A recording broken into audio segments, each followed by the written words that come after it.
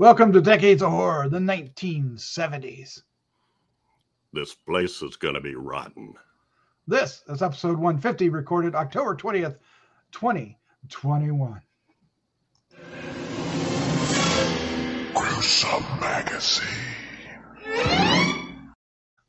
Hello, once again. I am your host, Doc Rotten, and this podcast about horror films released between 1970 and 1979.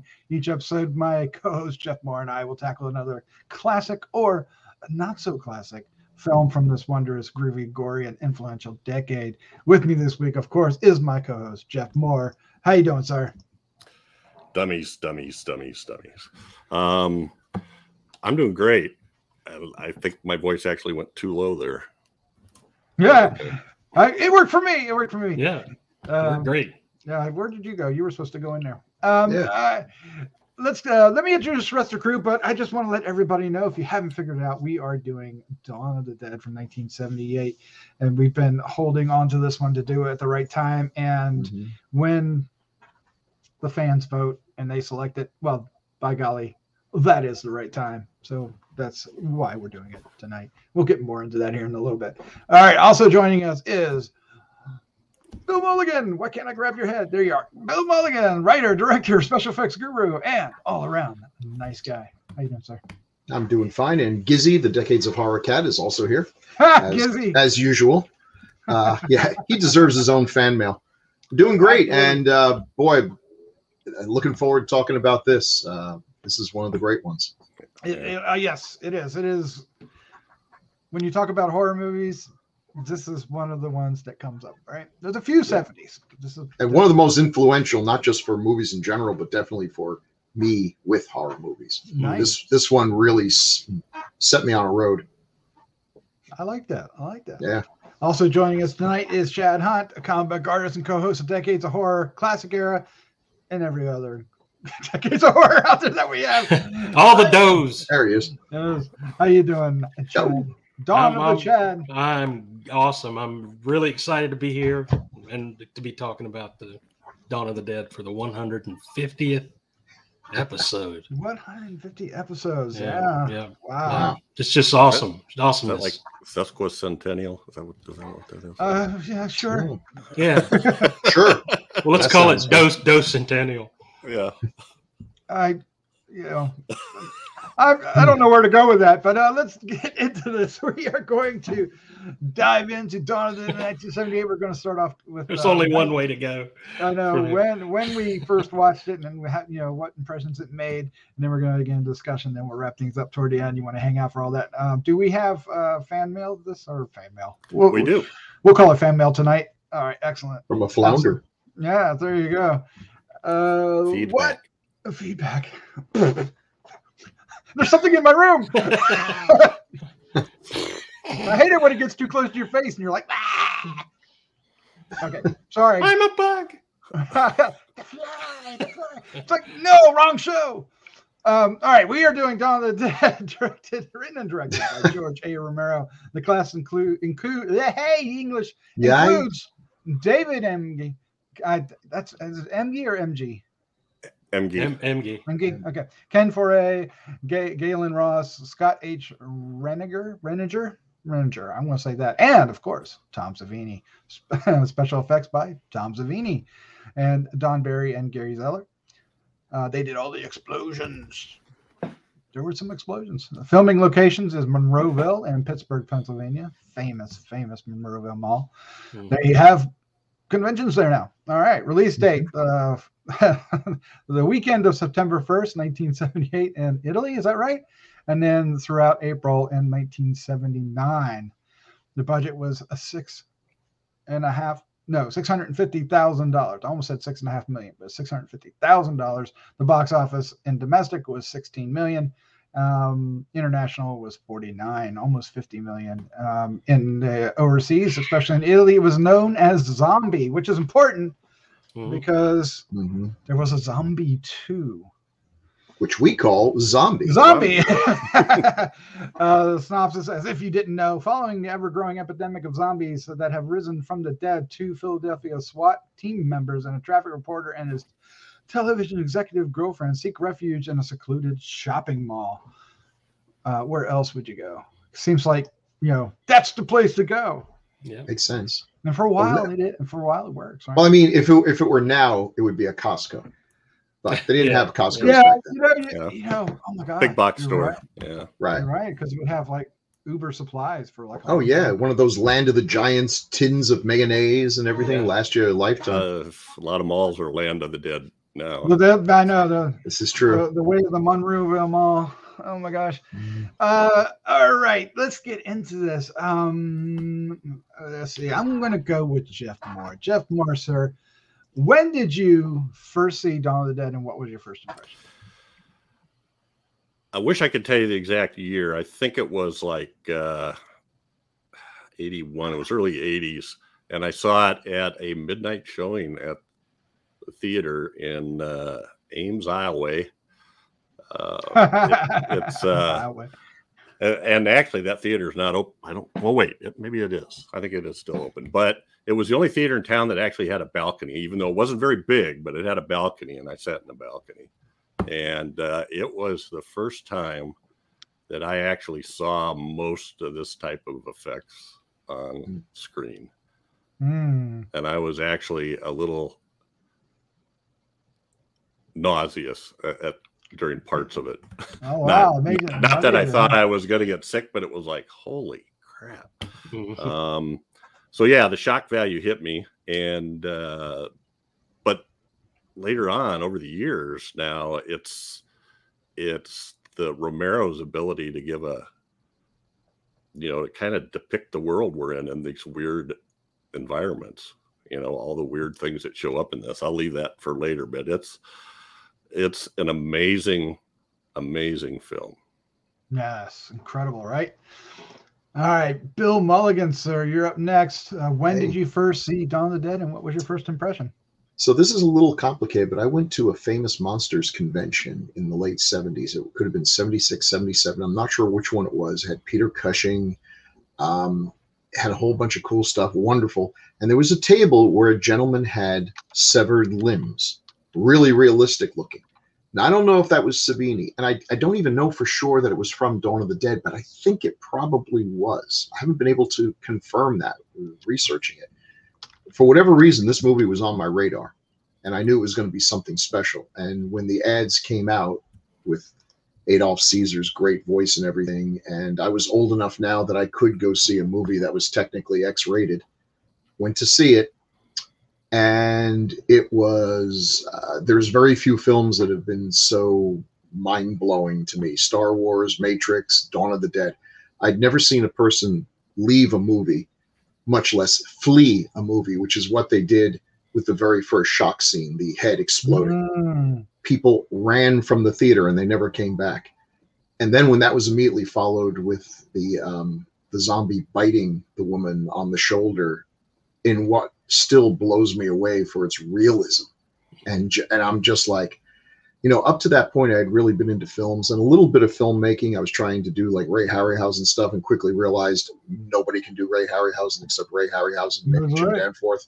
So that was not going to pan out. But when I saw this, I'm like, so here's something that clearly is special effects.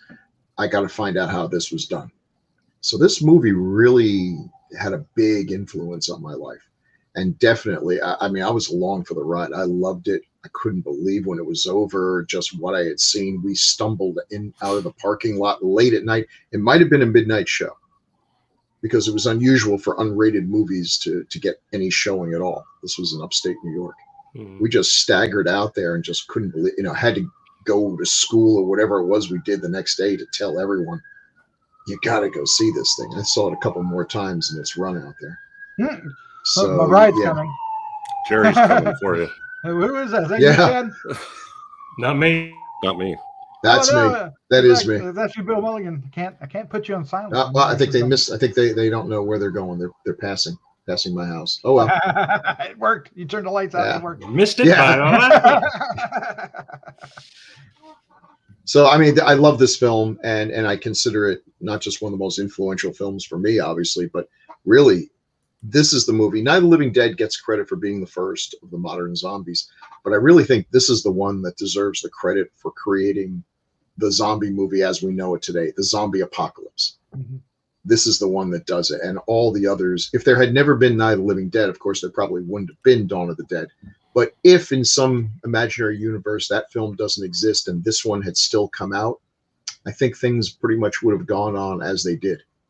This one was it just caught the zeitgeist, not just the horror, but the adventure aspect of zombie films too. And here was a new way of telling a story with zombies themselves. We always joke zombies are not the most interesting monsters compared to vampires or werewolves.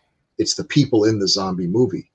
So this gave us a whole new thing to work with. And every time they think it's been tapped out, that there are no more zombie stories to tell, my God, someone comes along and it's the biggest hit on Netflix or whatever. They, set them in the past, set them in the future, zombies that can think, people eating zombies. I don't know.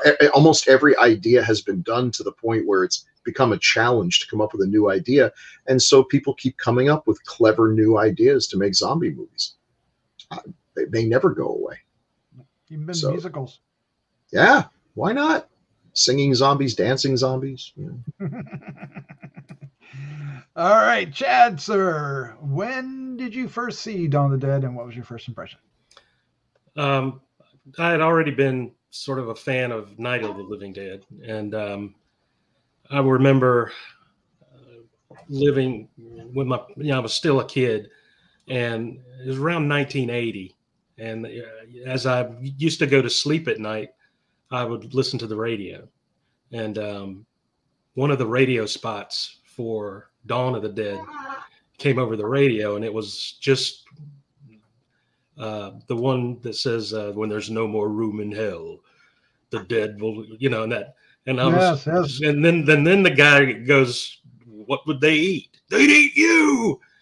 And I immediately jumped up, turned the light on, and I think I went to sleep with the light on, because that radio spot is the first I'd ever heard of this movie, and scared. Just that radio spot alone scared the living crap out of me.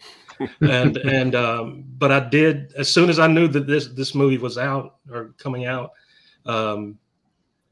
I think they showed it night and dawn at the same time. Having already seen Dawn, I wanted to see, or night, I wanted to see Dawn, and was just blown away. I mean, this, especially the first sequence of the apartment complex raid, mm-hmm. and the basement with these bodies wrapped up and they were moving, and that was so gut wrenching for me. It was just terrifying because it, like Bill said earlier, it looked and felt real. Like this was really happening somewhere, or it could really happen somewhere. But that, I was so blown away by that first sequence before they escaped and in the helicopter to go to the mall, and how that elaborated so much on Night of the Living Dead.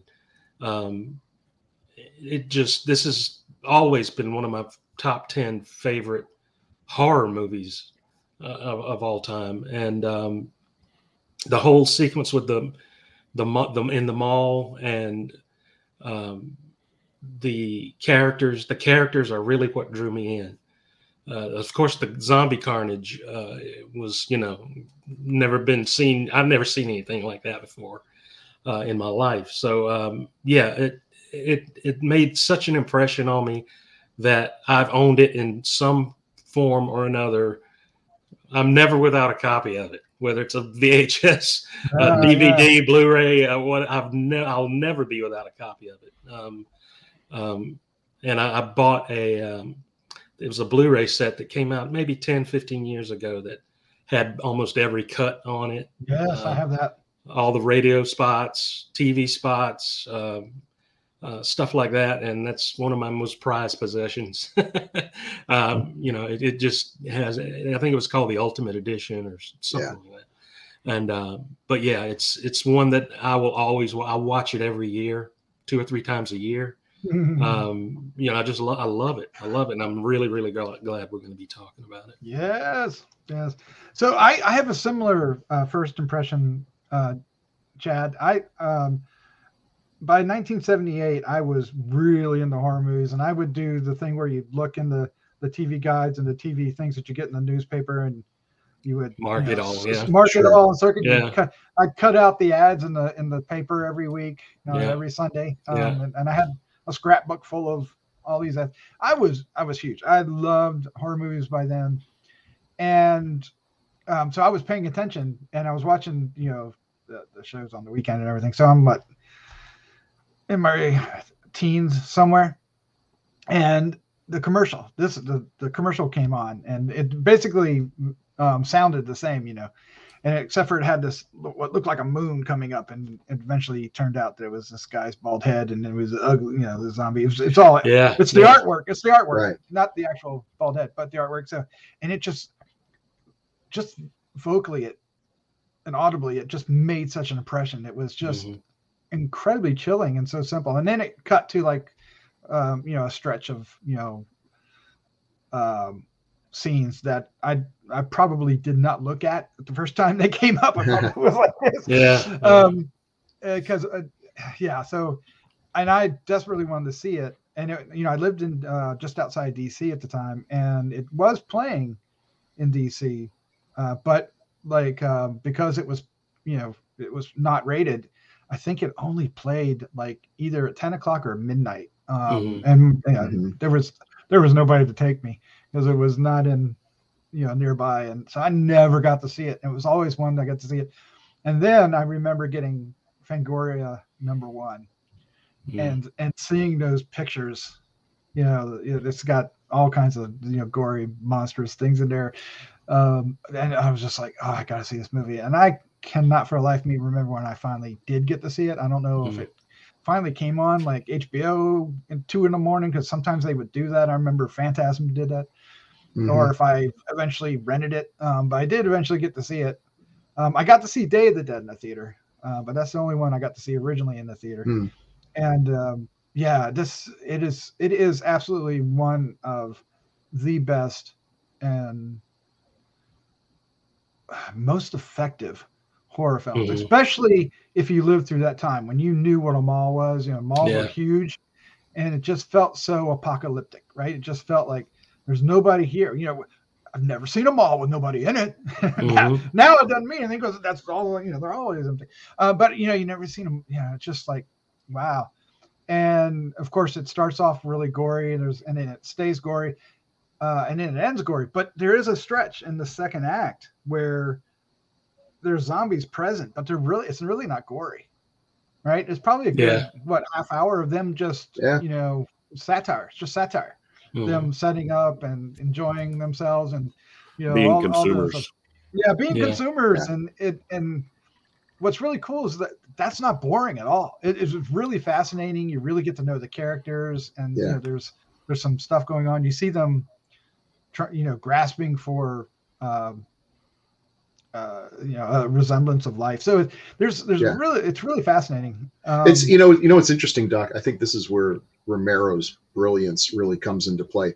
That opening 10 minutes where we are just thrown into a whole new world of extreme horror, extreme gore. It lets us know all bets are off. Everything you thought you knew about horror movies. Yeah. So then when you do get to that sequence that is a little long, probably could have been trimmed a bit. It doesn't really feel, especially at the time, it didn't feel like I didn't remember at all thinking I was bored, because I knew what these people were capable of and what was probably going to happen. This was the calm before the storm. Right. Having already seen the storm in the beginning, and now we're having this build up. We knew the stakes, right? Yeah, something bad's going to happen when the bikers show up. You're like, here it comes, and here it came. And of course, we did get the sequence when they're putting the trucks in front of and that really was effective too. And that broke up that second act. Right, and losing one of our favorite characters. Well, not yet, but we're getting there. Yeah, we're getting there.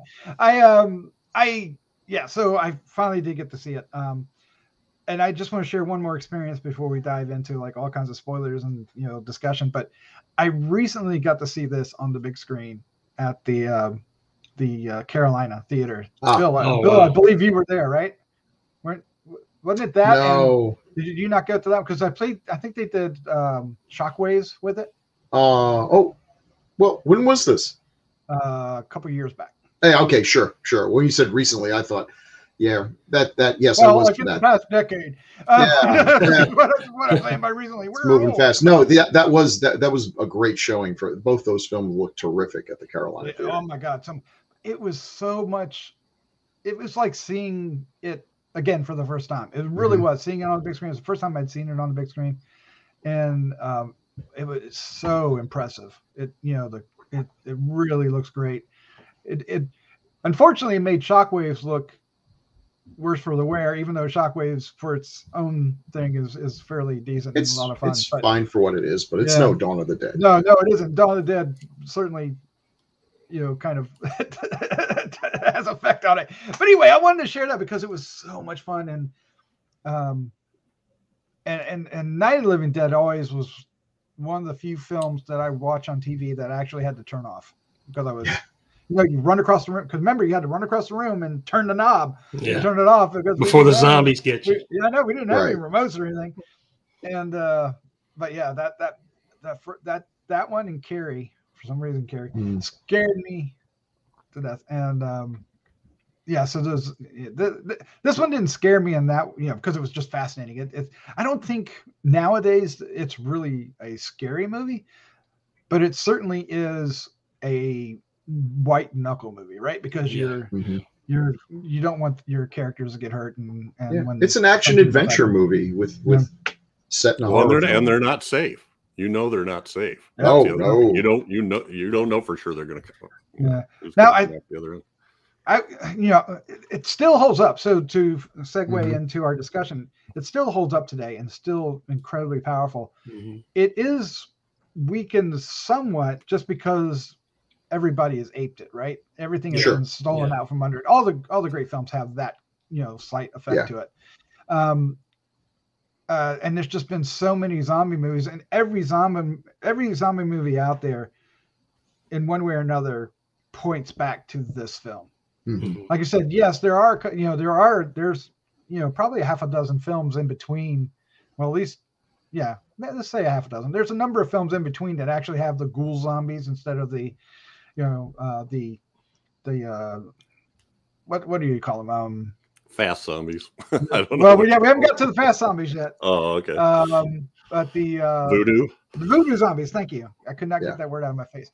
So up until night, it was all voodoo zombies, right? And then it was in between, right? So depending on who brought it in, you get Sugar Hill, it's voodoo. You get Zombie Mohr is voodoo.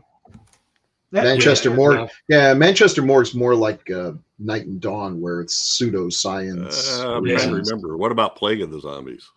Well, the difference to me is Plague was more voodoo-ish. Okay. It's not the origin so much. I mean, it can be, but the fact whether or not they actually eat flesh, right? Whether they're a ghoul or a flesh eater. Okay. So they often weren't flesh eaters. I don't know if I'm maybe there is one. I'm sure there's a book out there. There hasn't. Yeah, now that pretty much fell by the wayside. When was the last time we had a non-flesh eating zombie movie? Except I guess Serpent and the Rainbow, if you want to slip that one in. But that's I mean, Romero's vision just pretty much got ingrained. 9 out of 10 people would probably think that's the way zombies have always been, instead of being at the more when modern. I was a kid. Everybody knew Dracula and Frankenstein and Wolfman and the Creature, and zombies were voodoo zombies. Sure. They're also us. I mean, and they're eating you. They want to eat you. Holy cow! Now, anybody that you ask what are zombies, very few people are going to bring up voodoo. They're going to not at all. The flesh eaters. Going to go to the viral. Yeah, they're going to be very disappointed if they ever watch White Zombie and they're like, okay, here comes the eating part. And like, well, they're just working in a stone mill. Right. They're just like workers with a really bad union. That's a scary movie, though. Yeah, it's a great movie. Yeah. I mean, it's an effective. Well, Romero popularized the whole eating. But it's also interesting that they were lumbering, right? For some reason, they had to lumber. Yeah. Because they're dead. They should lumber. I don't understand this fast zombie nonsense. They're dead. I can barely non-lumber now.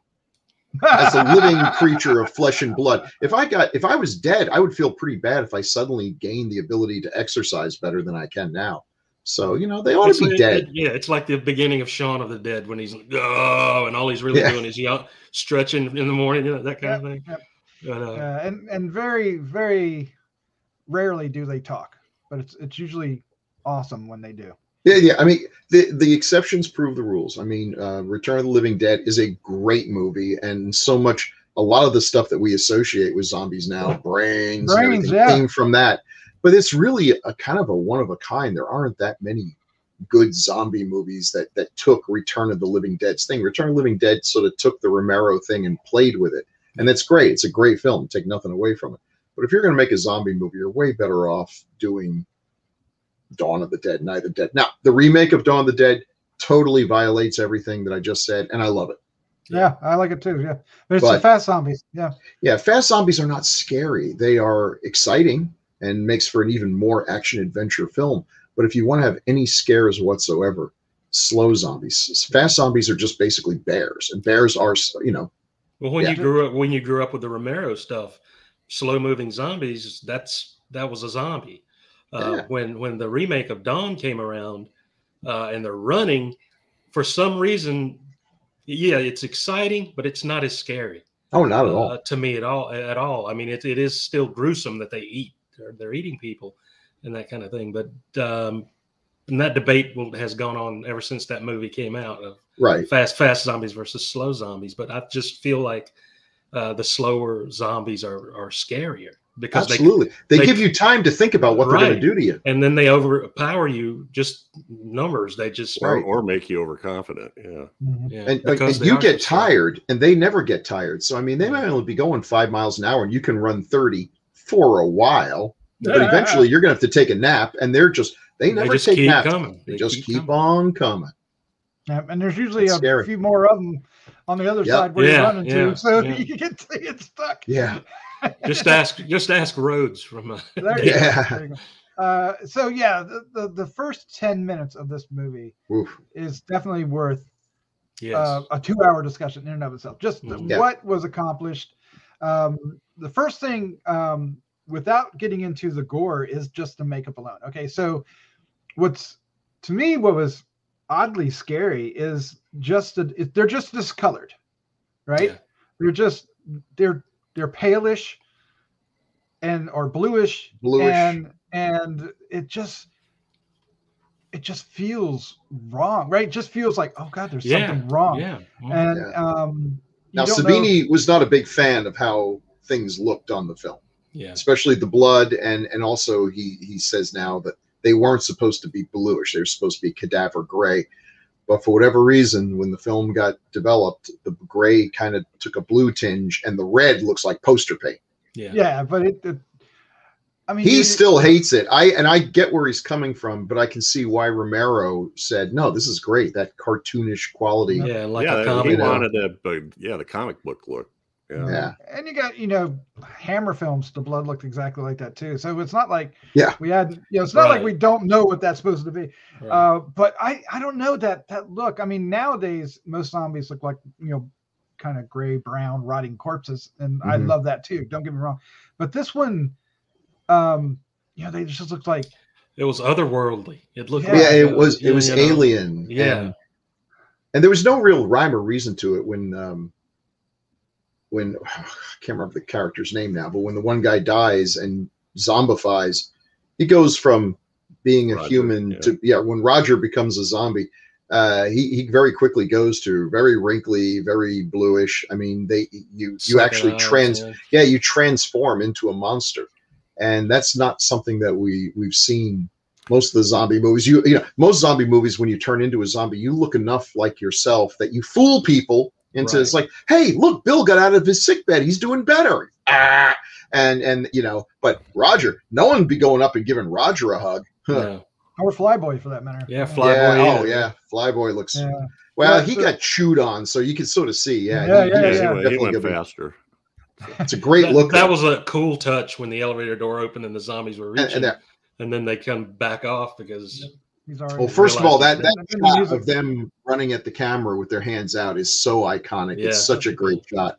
And yeah, the fact that they stop and they see him, and it always, I remember even then I was like, how do zombies know that you're a zombie?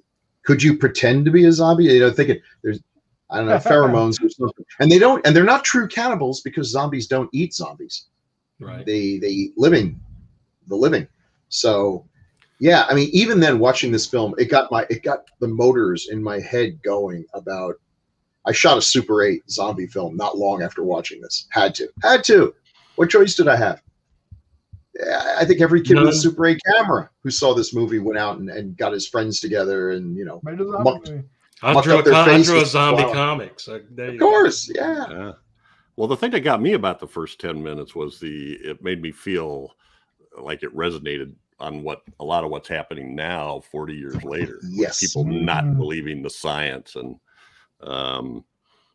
then the kind of some of the prejudice that went into it too. You know, the one guy on the Rogers team that went nuts going after Hispanics and African Americans. Yeah, because it is the projects, right? Air quotes, the projects. Yep. I guess back in the day, it actually was the projects. And then later on, you might not be able to identify with empty malls. Although I worked in a mall for 13 years, so I walked in an empty mall quite a bit. It wasn't that big, but you know, when you close the store, there wasn't people out there walking around. But the idea that they had everything they wanted. They could get everything they wanted. They were eating caviar, champagne, fur coats, go to the bank, wads of money, guns galore. But that wasn't the thing. Obviously, it's different because they're just 4 people trapped in a room, kind of. But still, the idea behind that, I think, is you know, money doesn't buy you happiness. Right, but it's not heavy-handed. Right, and I think that this is the film that Romero had the best balance between storytelling and social commentary. And I think one of the unfortunate things, and I love George Romero, but I think a lot of people after this film just kept telling him, oh man, the social commentary was great. The social commentary, the satire, the this, the that. And it's kind of like when they came to him after Night of the Living Dead and said, you're so bold to cast a black man as a hero. And he's like, he was the best actor we had. I mean, you know, I wasn't really thinking about that. You know, I feel like, and I love Day of the Dead. In some ways, it's my favorite of the 3 on certain days. But I think from Day on, and definitely with the later films, it seems like the social commentary was the straw stirring the drink. You know, like that was the purpose. And, you know, what are you doing? And he would describe the film as what the film, you know, how it plays into the zeitgeist of today and everything. And I feel like I just like the way that kind of happened organically in this film. He got kind of heavy-handed with it on like Diary. Just beat you on the head with it. But this one is good. It's there if you want to find it, but it's not. It doesn't interfere with the story. Well, and 5 years ago, that didn't resonate. That first 10 minutes. Oh yeah, you know, it's strange. It's strangely appropriate now. I was annoyed when I first watched it that here the world is falling apart and people in this news station are acting like idiots and, you know, making bunny ears behind the guy and everything, doing all this and all. But, you know, watching the way the media is carried on with COVID and everything else happening in the world, it's like, yeah, if things really were falling apart, like literally falling apart, all the professionalism would fly out the window. Well, to kind of go along with that, when they were in the mall, they became so complacent because they had everything contained right there. Meanwhile, right outside the wall is Armageddon. You know, I mean, the world is just falling apart. Meanwhile, they're giving each other diamond rings and having dinner and you know, like normal. And that too goes along with a lot of people looking the other way about things, and while things are just crumbling around them. And, go ahead. I'm sorry, Jeff. I didn't mean to interrupt you if you weren't done. No, go ahead.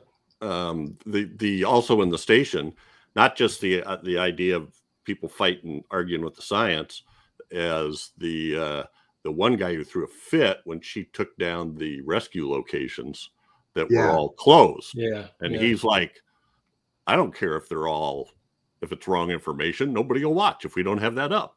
How are we going to sell advertising? You're like, dude, it's over. There is no advertising for the Piggly Wiggly. Which sounds very familiar too. Right? Well, unfortunately, it hasn't changed.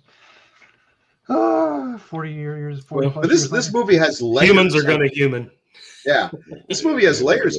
You could make an argument. I've never heard anyone make this argument. You can make an argument that the bikers really are, the good guys in this. I mean, who are these 4 people to take over this entire mall and pig out on all this stuff? More than 4 people could probably live on in a lifetime. Meanwhile, the bikers, the working class, if you will, are living a pretty hard scrapple life on the outside. I mean, the numbers are beginning to turn. And they're coming in here to get their share of the pie. Who's to deny them that? You can make that argument. You can make a lot of arguments with this film. It gives you lots of grist for the mill here. I mean, there's lots of good stuff here. Land touched on that a lot. The class, the classes. So I think Romero said that in this film, things have evened out, that there's equal numbers of humans and zombies, which is an interesting time, and it doesn't last long because the nature of the beast, if everyone who dies becomes a zombie, it doesn't take very long for the numbers to work against us. Especially when there's no more food coming in and gasoline's becoming scarce, and so but that's an interesting thing. Not then, but now. No internet. So another interesting thing is like what's taboo and what's not. So I mean, we get Peter, Ken Foree's character, gets attacked by zombie kids and he has to shoot them. I know. Who were really like what? Savini's niece and nephew, I guess. Yeah. But yet, when the nun is trapped in the door, according to Galen Ross, Romero comes up to him and goes, "Yeah, don't let her go. Don't kill her. We can't kill nuns." Yeah, I mean, kids are okay. Well, they said when the 2 kids came running out, they did not tell Ken Foree. Yeah. So when he grabs them and throws them over to the side, that was like a real reaction that he had. Oh wow. Yeah. Can you imagine that? Like, what do you do? Yeah. Oh man, I just remember seeing that and being so affected. And of course, the one guy's got the gun pointed at him, and the whole argument that spurns from that. Ken Foree's like 6'6", and he was carrying a gun. I'm sure it was an unloaded gun. I think you're taking a hell of a chance sending your niece and nephew to surprise a guy who's that big and has a gun, because he might have a flashback or something and just hit him with the butt of the gun right in the head. That's what I would do. Now that's blood. Yeah, that looks a lot better. Different color, strong color. Yeah. Now those kids were fast moving, so I guess kid zombies are fast. Yeah, they were fast moving. I didn't even think about that because they did just come at them. They probably were eating pixie sticks when they got bitten by a zombie, so they got that sugar rush going. Yeah, and the ones donuts and stuff. Yeah, and the ones that came in the elevator, they're a little faster, but I guess they have they get that they're like alligators. Yeah, alligators are fairly slow moving animals, but they got that little burst of speed when you're just about in their horrible jaws. Yeah. So give them that. The elevator doors open up. They've been knocking on these things for who knows how long. Yeah. Finally, it opens up, smell of fresh meat, and they go right in there. But and then as soon as they see it's not lunchtime, it's slowly piddle out. Yeah. But I don't know if I'm jumping too far ahead, but when Flyboy turns, his death is really something about that. He's walking out there. He's supposed to have like a broken ankle or something, the way he's walking. And he's got this revolver hanging from one finger. He's not holding it right or anything. He's just blindly moving towards what's her name. Because he remembers. He remembers where they are. Yeah. That he has to go up the stairs so he can crash through the fake wall. But then when he comes through the door and they shoot him, that was, I don't know, something about that was really effective for me. The way he bashed up and kind of fell over from the boxes and just more zombies came in. That was emotional, I think. I don't know. It was sad in a way. Yeah. Yeah, because you got to know him, and that. Yeah. He's got a family coming, right? Because Well, anyway, And it's our first clue that the zombies do retain some remnants of their earlier life, although in this case, that's not a good thing because it allows him to know where to go get her. Well, I think he got a lot of flack when he did Land, making the zombies become even more intelligent. But when you look back, even in Night, they were using the cemetery zombie used a brick to try and break the window. You know, and that's something that he kept going through the whole series. I think is these things they're not only dead and they're eating people, but they're also evolving. You know, in a way, right? And which I thought was always thought was an interesting point. A lot of people don't like that. They just think zombies should be mindless, shambling things. But who's to say whatever caused this outbreak of zombies is not evolving these bodies into something else? Hey, whatever else you can say about them, zombies still have the biggest brain of any animal on Earth. So maybe this is like being born again, and they're just like little infants. They're hungry, and that's all they are. They only think about eating. But given even a few years of just shambling around, you got to pick up a few things here and there. At least you become a better shambler. You shamble in the right direction. I don't know. In the right direction, and they go in the herds, right? But of course, Romero would bring us Bub. Bud. And he shot a gun, so so and I also saluted. Yeah. So and that was, oh my god, awesome. One of the things that's really impressive. One of the things that's really impressive about the film, I think, is the atmosphere that Romero sets up. That everybody just felt like it sounded like everybody was just happy to be there, even though they're shooting overnight, even though it's really cold. Everybody's flocking to be a zombie. It's like it's like this cool atmosphere. Savini's running around like a kid in a candy shop because anything he thinks up, Romero lets him try. I wish I had just gotten in a car and driven out there. If I'd known that they were filming.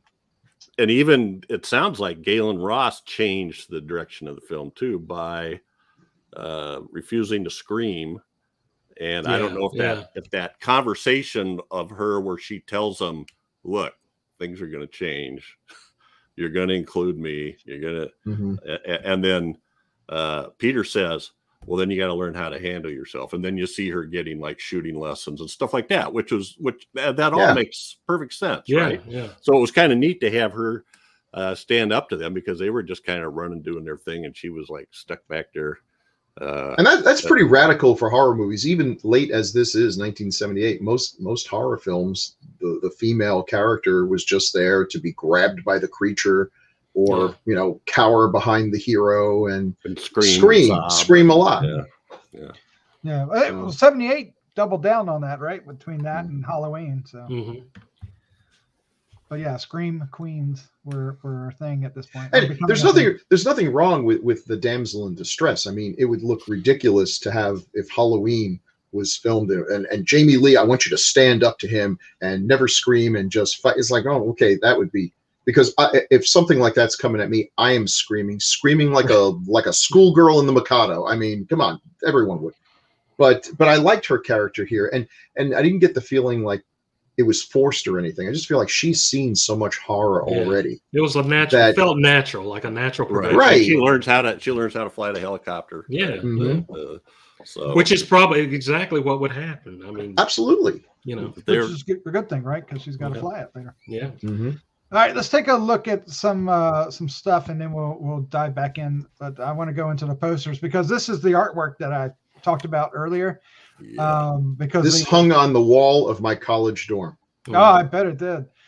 But the commercial had it cut off right at the top of the head where the blood. Yeah, if y'all remember that commercial, it slowly rose like it was the dawn. What a simple design too. I mean, really just easy, simple design. They don't make posters like that anymore. Now it's all blue and teal and amber.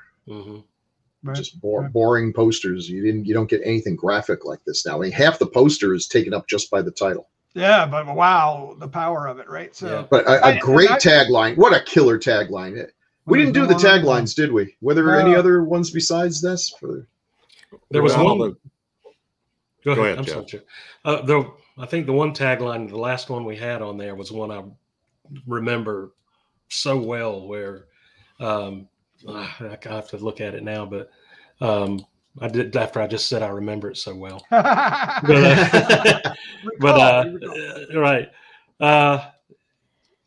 I can't find my tagline. So here we go. Was it like where night ended, dawn began? Yeah. And the announcer that was doing it, his voice was now Geroge Romero brings us the most intensely shocking motion picture experience of all time. That was just old school selling a picture right there with a tagline. It worked. I literally thought this was going to be the scariest movie I'd ever see for the longest time. Anticipating seeing it because it just, it wasn't rated, so I couldn't go see it, and it had all this, the magazines were starting to talk about it, and it looked gory, and I was like, oh my gosh, can I actually see that and not poop my pants?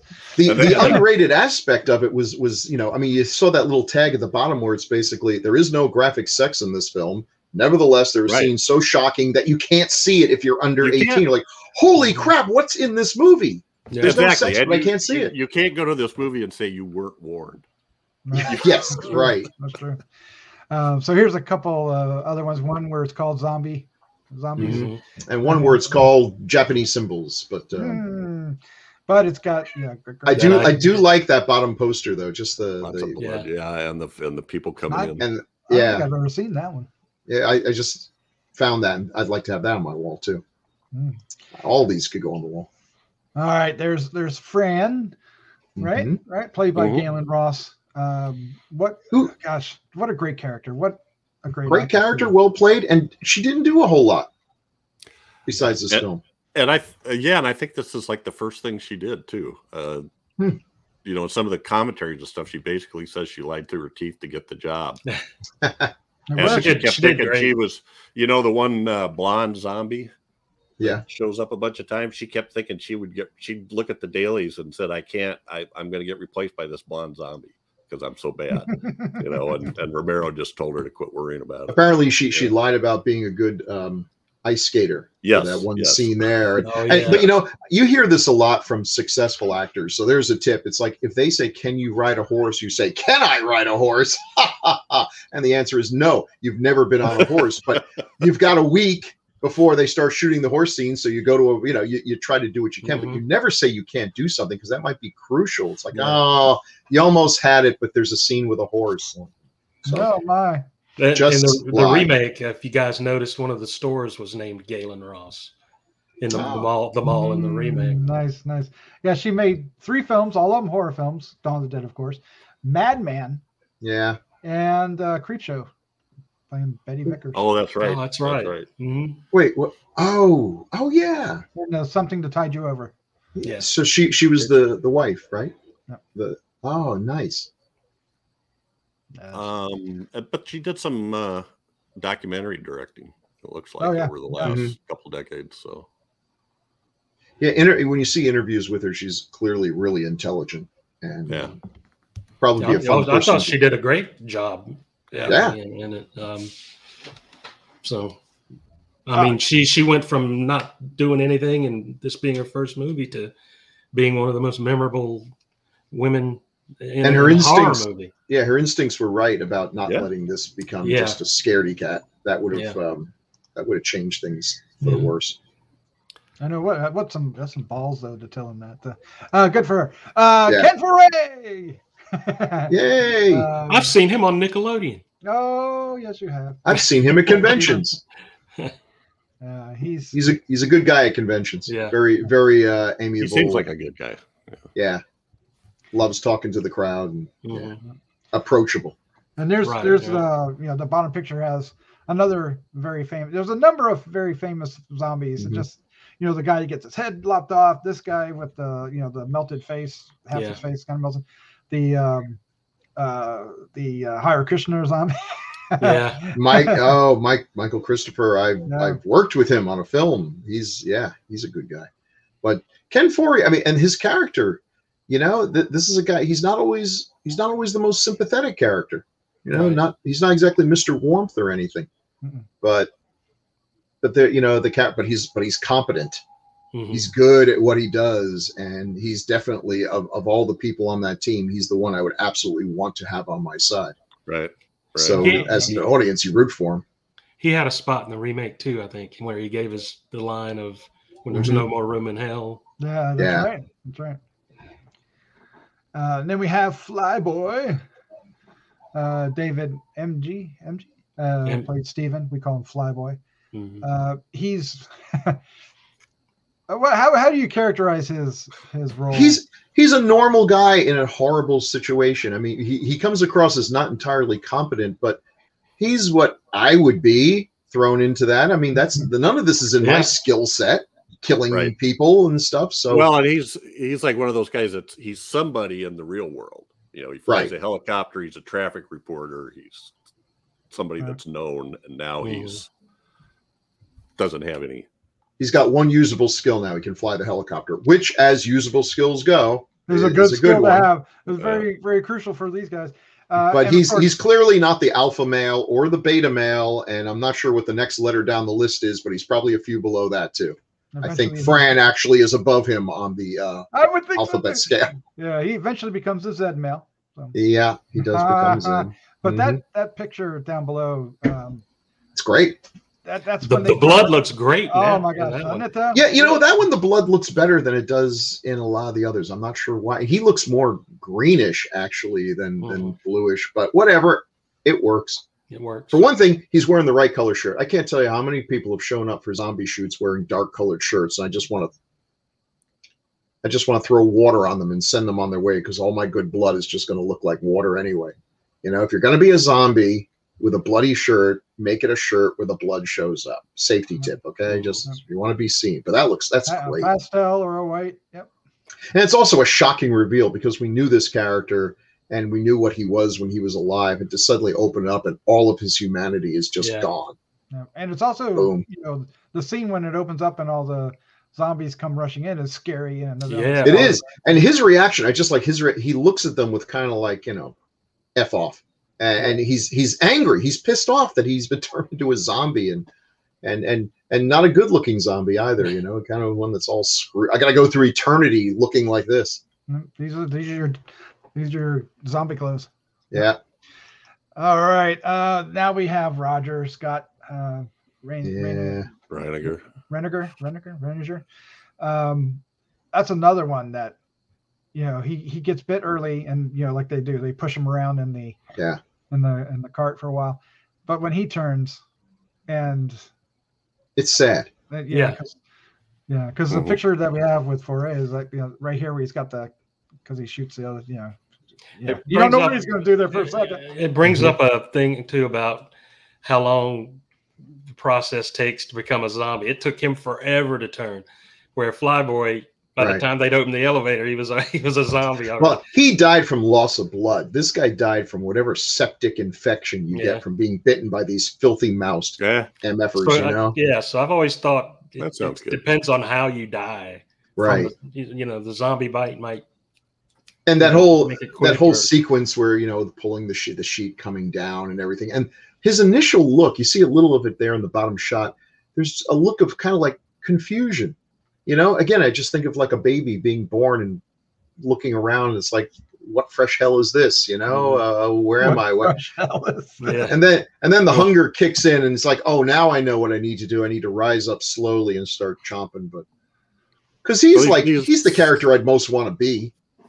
You know, well, these characters are very well delineated because he's sort of the guy that thinks he can do everything but doesn't get his limitations. Like right off the bat, he jumps on that woolly guy, which is admirable, but you know, he was a pretty big guy. He probably wasn't going to do nothing with him unless he knew some kind of special martial arts.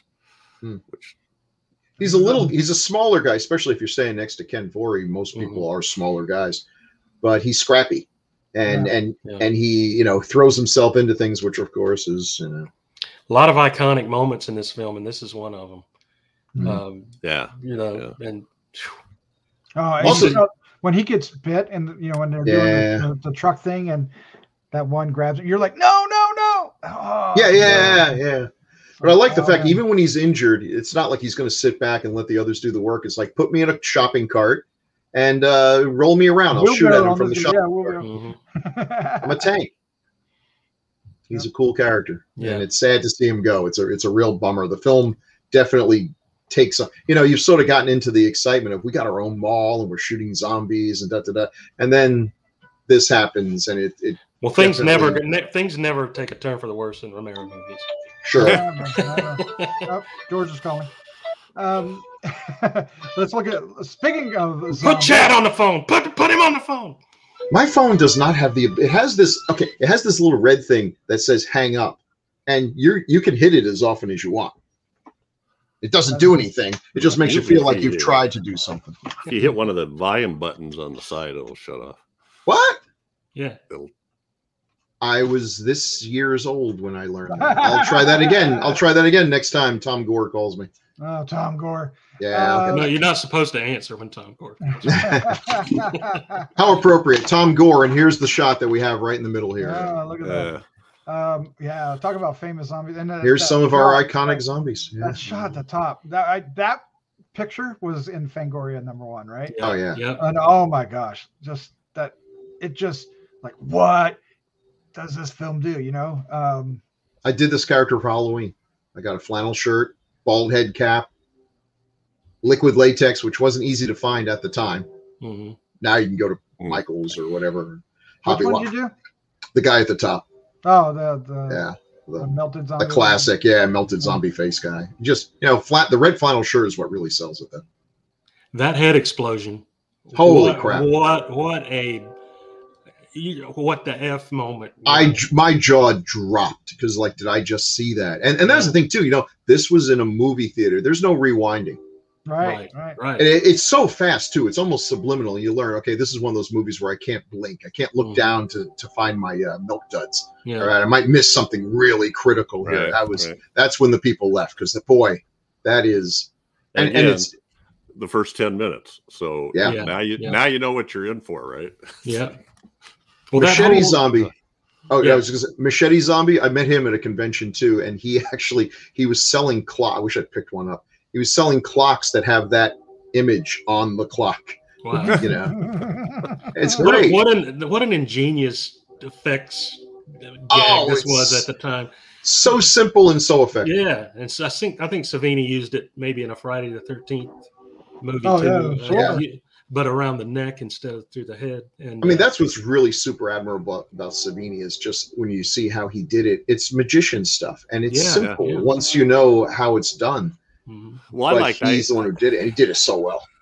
I hadn't thought of it, but he said that he always liked having the victim's real face in the shot, because if you had like a cast or something or a mold, you had to do real quick cuts, and this way you could show longer shots from reacting. Yeah. So by having that, and the Elvis painting in the back just brings that whole picture. Of course, it's got to be a black velvet one too. Yeah. And then Mike Christopher on the bottom, who still looks exactly the same today. By the way, it's been so many years, and he can still pull that off. Mm-hmm. And he was a fun guy. Worked with him on A Few Brains More, Summer of Blood, an indie film we shot a few years ago, and he came up from Florida to be in it and was just an absolute delight. Wow. Nailed his lines. He was a lot of fun to be with. Good guy.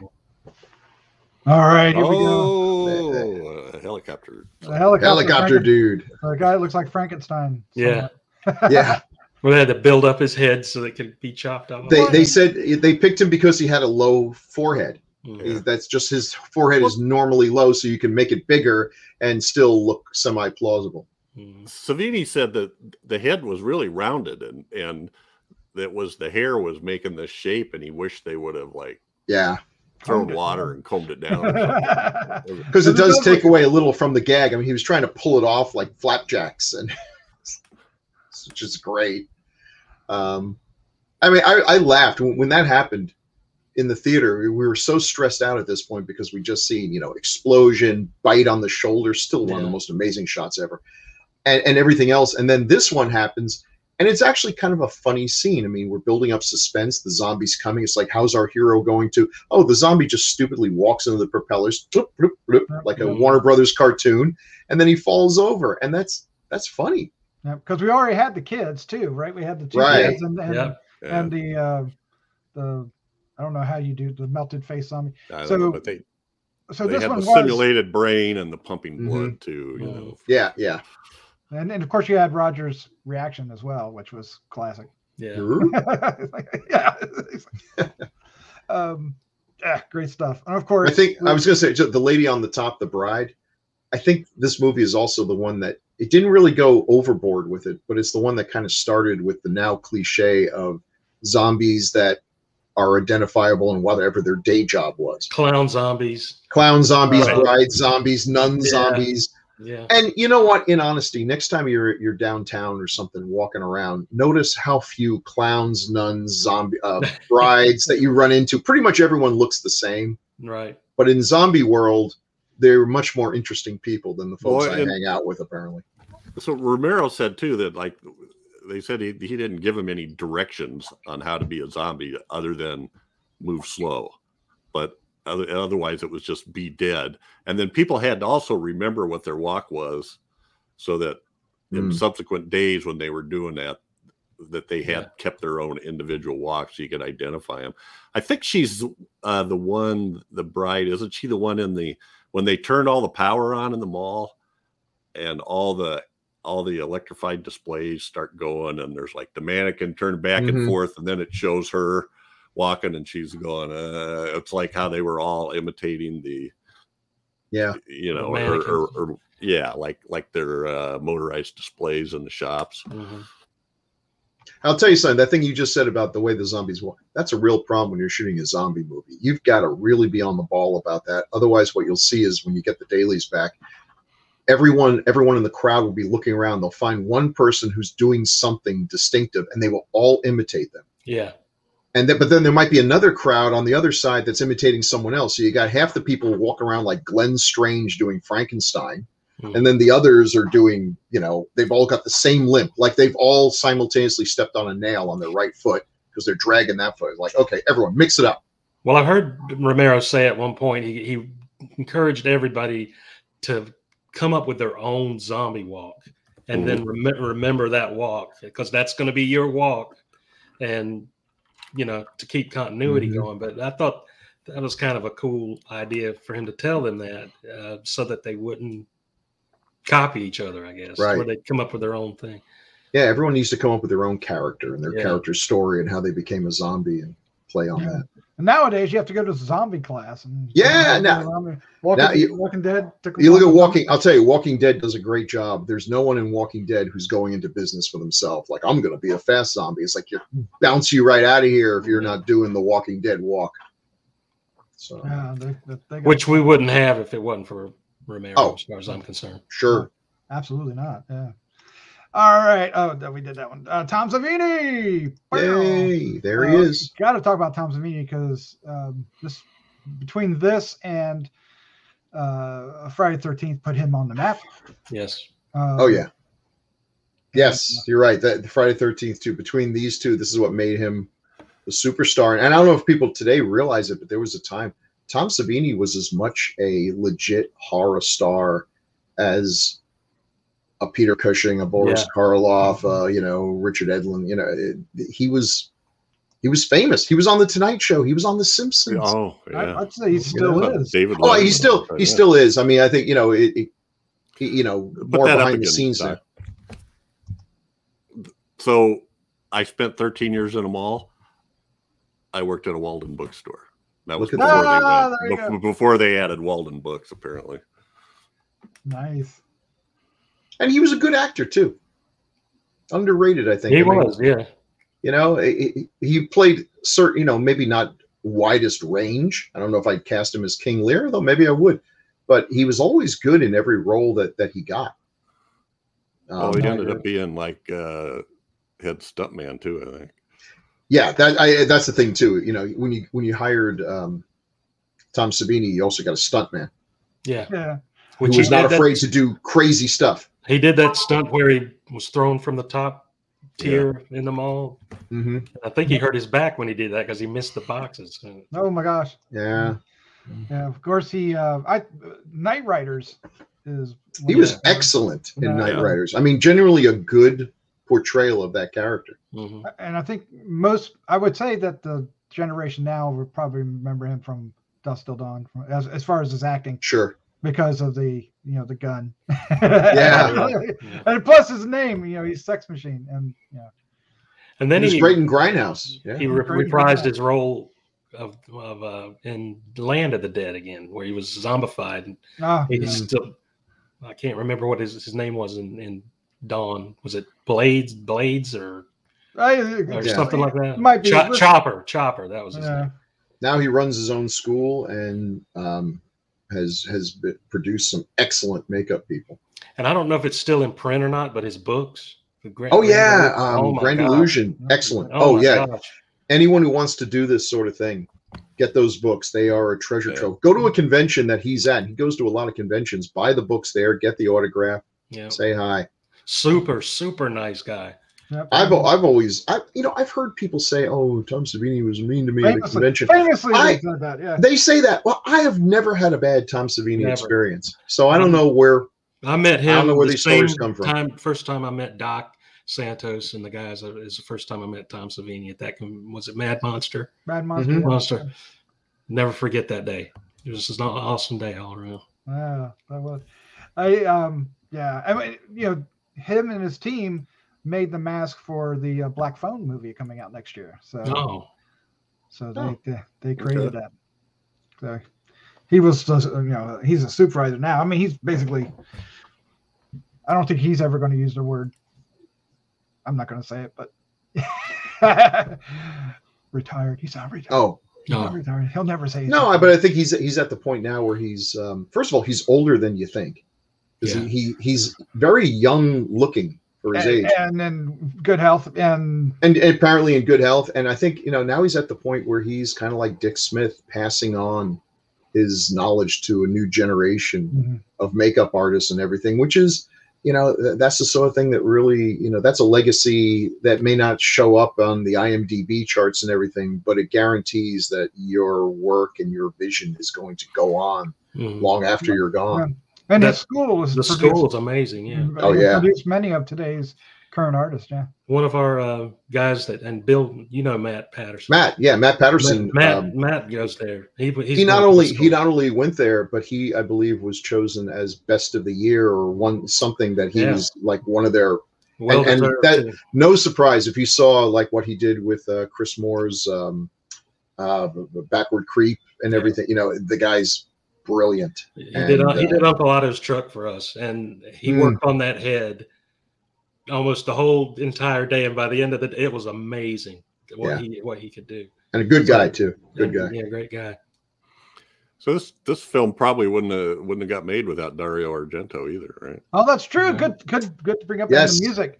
We got to talk about the music. And talk about the versions, because when you've and I don't know what my favorite version is because there's too dang many of them. Yeah. And some of them are really good. I think my favorite one is actually kind of a Frankenstein version that puts in a lot of the stuff that Argento took out when he did his cut. Because I like some of the comedy. He took out almost all the comedy. Yeah. But I do like his soundtrack better. I like The Goblin more than some of the library film stuff. Yeah, I think I like the extended version best, but I like the Goblin soundtrack better. Yeah. Speaking of comedy, what was going on with the blood pressure machine scene? I laughed my ass off at It's funny. That's a funny. It was so hilarious. And like many funny things when you're shooting a zombie movie, it was apparently thought up on the spot. Yeah. In the middle of all this zombie carnage, one of these biker guys decides to take his blood pressure. I know that feeling because like we were shooting the movie with Mike Christopher and we shot a picnic scene before zombies and the kids are like throwing a ball back and forth and then someone's like, hey, wouldn't it be funny if when they turn to zombies they're throwing a head back and forth? They're like, that would be funny. Yeah, so we're just the extras are just coming up and suggesting funny gags for their zombie to do. And we said, yeah, film it all. Well, and I think that's what happened. I think the guy Yeah. came up with the idea, and it's cool to have the arm ripped off and see the screen change. Go to zero. Yeah, whatever. Blood pressure dropping down as it should. Down. Oh my! I'd never laughed so hard at a horror science movie checks in my out. life. Well, the screwdriver in the ear wasn't planned either, and he had to do that like overnight, and it's a straw and everything. It's yeah, that was like effect. a continuity fix, right? Yeah, it's such a great effect, right?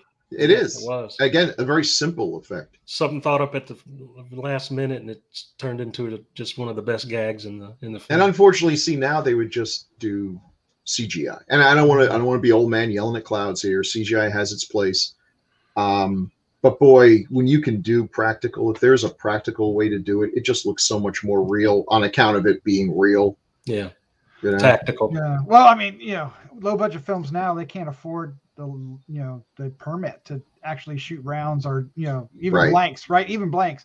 So, you always get the special effects, the fire out of the gun muzzle. I mean, Romero said something about having insurance, but I can't imagine what kind of damage was done to that mall with driving cars in it, and motorcycles. I mean, I suppose they must have had a cleanup crew that. Yeah. Well, what was amazing to me is the hours that they were there to shoot. They would come in at night and have to be done by 6:30 because the mall music would start and nobody knew how to turn the mall music off, even though the mall didn't open until 10:30. Right? Yeah. So this music's playing and they couldn't shoot anything because of this music. That's funny. And so they were losing like 4 hours of shooting time. Getting 4 hours to clean up. Yeah. Well, yeah, and think about it. They basically didn't have a life during that whole. Yeah. Oh no. You shot all the hours you could. The hours you were off, I don't know. Sleep. Some of them slept there. Ken Forey told stories about him and David and him and Scott Reiniger riding together back and forth to the hotel, and that they spent their time trying to come up with new short, tall jokes. Fun. That's good. Forey was giving him a hard time for being short, and Reiniger would shoot it right back about it. It's funny, every time Scott Reiniger stepped into the frame, they'd have to shoot it from a low angle to make him look as tall as the other guys. Well, there was one time where they looked almost the same height, and I was like thinking, how'd they do that? And then as Reiniger steps out of screen, it looked like he was like he stepped down or something. Like he probably jumped up on a box when he jumped up there and was talking to him. Maybe I don't know. Yeah. Now, I should know this from watching this movie as many times as I have, but those two characters, Forey and Reiniger, they were not friends before this all came together, right? They just sort of fell into this. It's like, come with us, we're going. And that's interesting to me because they clearly have a much better relationship than the other two, even though the other two are boyfriend and girlfriend and about to be parents and everything. I always felt like with those characters, it's not that they didn't like each other and everything, but I just don't feel like they would have stayed together if it hadn't been for the fact that the zombies took over and they ended up stuck in a mall. Yeah. There's not. Whereas the other two guys, they're clearly bros. They're buddies. They got common interests and they're making the best of this. They just found their best friend. Right. Quick comment about Richard France, who was the scientist with the eye patch. Mm-hmm. We've already talked about him from Crazies. Yeah. Right. And I didn't realize this, but in an interview on the Blu-rays, he played a zombie in Night. Uncredited. He was one of the guys chewing on the bone. And his character was kind of fun when they cut to him, like as things are completely falling apart and he's out there, like, kind of insinuating we may have to feed them to calm them down, or he's throwing stuff out there and everyone's just totally rejecting it. And you start seeing either that's kind of like a clue of where Day went. Well, by the time Dawn was shot, I think he said he was teaching at a college in Wisconsin, and so Romero called him up and had him come back. And then at some point he told Romero, I'm basically the same guy that was in Crazies, only he died. And Romero's like, you're right. Put an Wardrobe, iPad. get him an iPad. Right. Oh, that's how I got the iPad. His delivery is very theatrical. I mean, Yes. Maybe too theatrical, but it kind of like, okay, so he's kind of lost his mind, but who wouldn't? Yeah. It's a stressful situation. That's the impression I got, that he was just so tired of explaining this to everybody. It's funny how everybody in this movie, like how much they seem to love Romero, and he talks about Richard France, how he absolutely hated teaching, and that coming back and doing this thing for Romero for Dawn of the Dead got him into voiceover work. Oh, nice. Oh, okay. He did have a pretty good voice. Yeah. Also, there's if you pay close attention, the guy that played Rhodes in Day was playing a cop in this one. Yeah. Right. Just a quick, and there's like some fan theories out there that says that was really Rhodes. Ah, Joe Pilato. Yeah, Joe Pilato. Yeah, ended up in Day as that's probably why he was so high strung. Yeah. All right. Well, I think we could literally talk about this for hours and hours and hours. Sure. Time is running out. Yeah.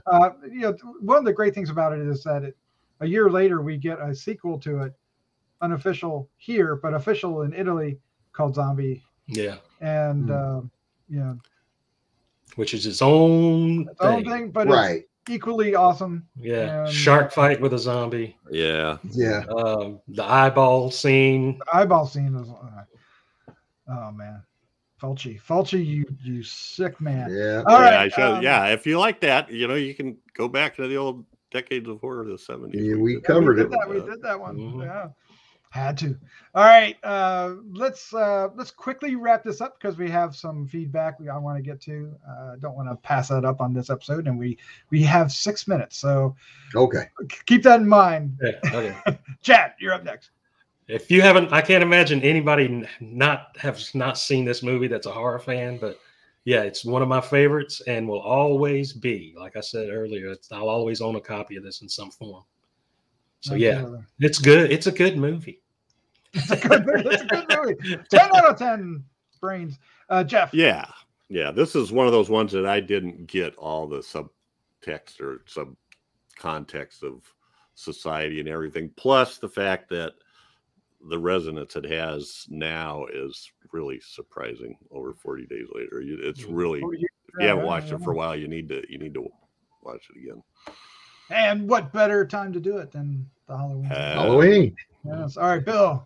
It's a great film. Come on. They've released about 20 different versions of this on DVD. And like idiots, every time they do, we run out and buy it. There's a reason for that. It's essential. It's a classic. So please go see it.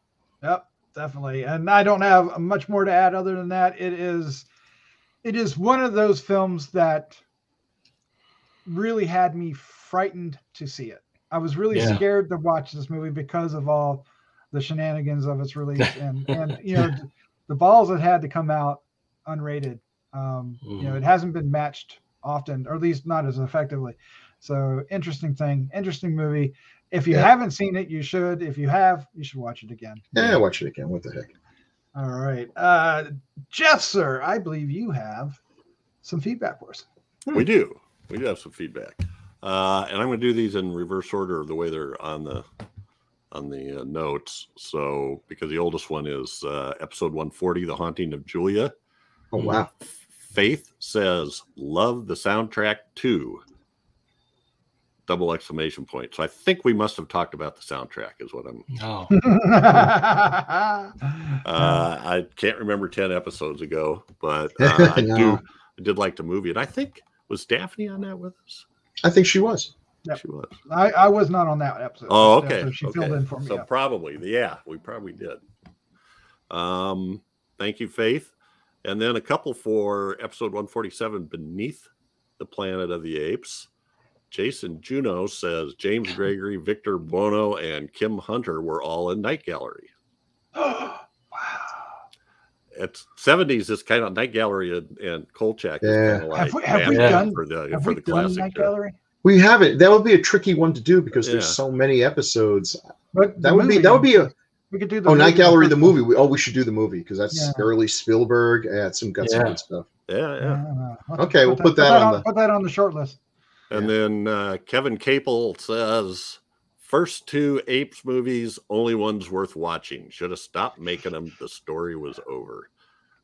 Go watch Escape again. Yeah. Tell me that movie isn't. I think Doc replied, but I'll keep watching them as long as they keep making them. That's right. That's right. But no, I think Escape just is. I love that one. We're going to have to do that one too. By the way. Yeah. So we have a few on 148, The Blood on Satan's Claw. First one from J. Bart. The Hammer team could never be matched. This is a decent film, nevertheless. Yeah. True. I like that. I like what he tells no lies there. Yeah. And then from Tanya Taylor, this was the first horror movie I saw as a child. For all its flaws, it taught me about atmosphere and started my obsession with British horror. As a funny side note, when the discussion turned to the horrible face of Satan, I remembered as a child, I thought that Angel's eyebrows was the skin that was going to provide the face. And when everyone saw his face, they would just explode. Oh, interesting. I like her ending better. Yeah, I did too. They should have put you on the script team. Yeah. I like the exploding part. Yeah. Oh, well, a kid can dream. Thank you once again for a wonderful episode. And thank you, Tanya. Thanks, Tanya. Yeah, thanks, Tanya. Appreciate that. And then from Evil. So if she weighs the same as a duck, that means she's made of wood and therefore a witch.